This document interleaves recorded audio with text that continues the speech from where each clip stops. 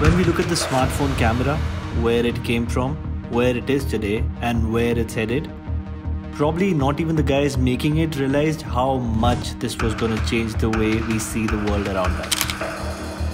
Instagram, influencers are all byproducts of the smartphone camera. In this episode, we are going to talk about the past, the present, and the future of the smartphone camera. Sharp came up with the first camera phone in 2000, and the built-in camera was capable of doing 0.35 megapixel. Then came the Sanyo 5300 in 2002, and it could capture images up to 640 into 480 pixels. It was in 2005 that the actual smartphone revolution began. It was the Nokia N90, which came with a 2 megapixel camera, and it had Carl Zeiss optics along with autofocus and an LED flash. This would change the smartphone photography game forever. According to a smartphone survey in 2014, 92% of people were just buying their smartphones based on its camera performance. This started a war between smartphone makers all over the world, and the race to ace the smartphone camera began. Millions of dollars were being invested in smartphone camera R&D, which meant innovation. Front-facing cameras for selfie, dual camera setups, portrait mode, ultra-wide lens, HDR, low-light photography, triple camera setups. Every picture became sharper and sharper. So every time you touch that shutter button, there are multiple processes that happen in the background to give you that perfect shot.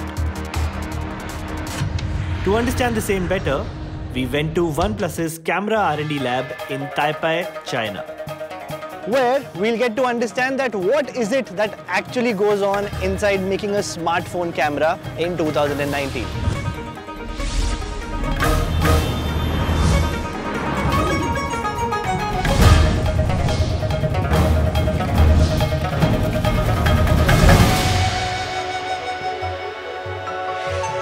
Okay, so I've got Ivan with us over here, who is an IQ engineer at the camera lab at OnePlus. He's going to walk us through inside the camera lab and show us what all goes into making a smartphone camera. Introduce our reflective camera lab first. Generate different lighting source to simulate the real world. And here is our reflective test chart, which helps us to improve our image quality. Okay. And, so this is for the exposure, most of it. It's for exposure, color temperature, okay. And, autofocus. Autofocus. Basically all of the 3A function. So here is LED lighting. We ensure our exposure time is 100% correctly. Environment help us to generate very high dynamic range, simulate to the real world.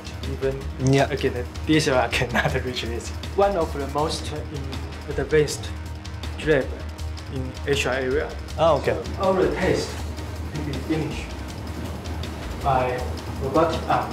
So it can generate around 1800 test results. Okay. Every day. So it's a very state-of-the-art laboratory you've got in here. Yeah, it's quite important.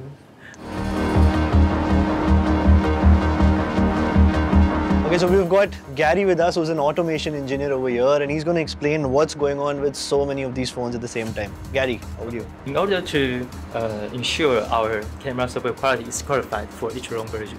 Okay. Yeah. This area is providing stability, functionality, and Google Test Suite for Google certification. Alright, so where does this leave us? The smartphone camera has come a long way since its inception, and brands like OnePlus are investing heavily to shape the future of the smartphone photography. The day when a smartphone camera actually replaces a proper DSLR is not that far. This is Konak Tyagi from Mashable India. Stay tuned for the next episode of Mashable Explains.